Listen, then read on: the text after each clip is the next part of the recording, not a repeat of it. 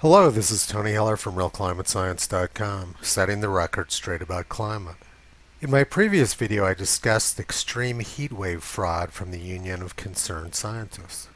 In this video, I extend and quantify that analysis.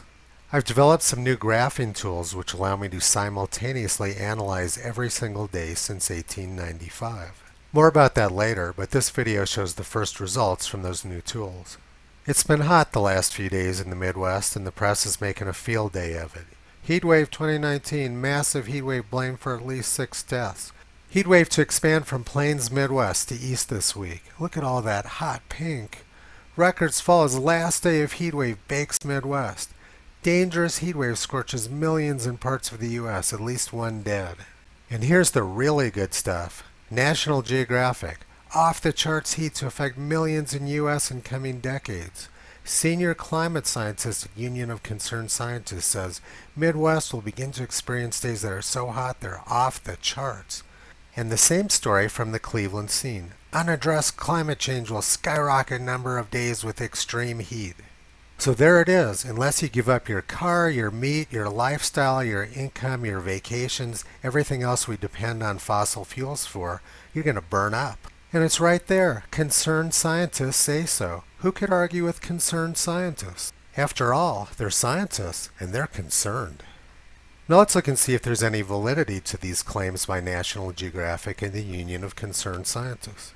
Yesterday was the hottest day of the year in the Midwest. The peak temperature was 97 degrees, and the average maximum temperature was 91.7 degrees. Compare this with July 14, 1936, which was the hottest day on record in the Midwest. The average afternoon temperature that day in 1936 was 106 degrees, which was almost 15 degrees hotter than this year's hottest day. Those temperatures in 1936 were genuine off-the-charts heat, and carbon dioxide levels were very low at the time, only about 310 parts per million. So what National Geographic and Union of Concerned Scientists are trying to tell us is that we need to lower CO2 levels to avoid the sort of heat which we had when we had lower CO2 levels. It makes absolutely no sense. This graph plots the average temperature for every single July day in the Midwest since 1895. It's sorted from coolest to hottest. The coolest July day since 1895 in the Midwest was about 70 degrees, and the hottest was 106 degrees on July 14, 1936, which we've already discussed. This year's hottest day in the Midwest was nothing extraordinary at all. In fact, it was not much above the median temperature for all July days since 1895. This is a histogram once again for all July days in the Midwest since 1895. The center of the histogram is right around 85 degrees, and this year's hottest day was about 91.6 degrees. Actually pretty amazingly cool for a hottest day of the year. This next graph shows every single July day since 1895 in the Midwest, except this time instead of showing the average temperature, it shows the peak temperature on each day. This graph is even more remarkable because it shows that the hottest day in 2019 was not much above the average July day for every single day since 1895. This year's heat wave was completely unremarkable, not much above the average July day in the Midwest. And this is the histogram for the peak temperature on all July days in the Midwest since 1895. You can see that this year's peak temperature of 97 degrees was very close to the median for all July days since 1895 in the Midwest. In other words, remarkably cool.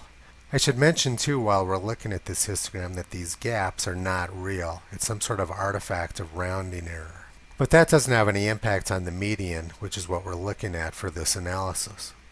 This graph shows the average July daily maximum temperature at all Midwest United States Historical Climatology Network stations since 1895. You can see that July afternoon temperatures have dropped several degrees in the Midwest since the 19th century. And they're way down since the 1930s. The only recent year which was hot was 2012. This year has been just about average since 1895. But with cool air moving into the Midwest for the rest of the month, it will probably drop quite a bit before the month is over. And this graph shows the percent of days above 90 degrees, 95 degrees, 100 degrees, 105 degrees, and 110 degrees for every year since 1895. You can see that July used to be much hotter in the Midwest prior to 1940, and that recent years have been among the coolest on record. Now let's look at the New York Times from July 1936 to see what a real heat wave looks like. New York Times, Saturday, July 11th, 1936. 30 die here in New York City in 100-degree heat. Western crops cut 40%. 127 people felled in city area. Civic and commercial activities crippled on third day of heat wave. 10 drownings reported. Toll in nation put at 421 dead. 75 WPA women felled by heat. Indiana highway pavement buckled by the heat. That's pretty amazing. And then a list of the deaths and prostrations in New York City. A huge list. So we've looked at the actual historical data now, which shows that heat has declined sharply in the Midwest since the 1930s and since 1895. And what National Geographic and the Union of Concerned Scientists are claiming has no scientific basis whatsoever. As CO2 has increased, the amount of hot days has declined sharply in the Midwest and in the rest of the United States.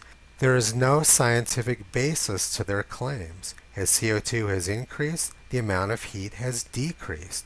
The Union of Concerned Scientists is not doing science, they're committing fraud. Obviously they have some other agenda which has nothing to do with science.